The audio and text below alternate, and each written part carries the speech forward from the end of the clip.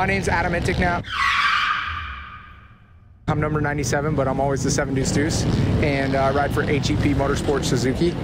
Excited to be out here in Arizona. I actually really love this place. I've had some good results in the past, and after last weekend with that little main event miss where I had the spot, I'm pretty upset about it, so I'm looking for some redemption this weekend, and I can't wait for a good race. The dirt's better. It's still getting dry already.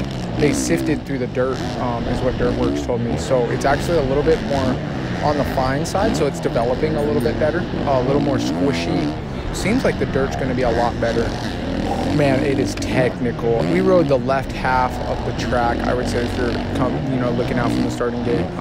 But the right half too is also technical, and I think the other thing is it's going to be a long track. I think we're going to be, I swear, I never know, but I think we'll probably be around a 101 full minute, which is rare, for a Supercross race.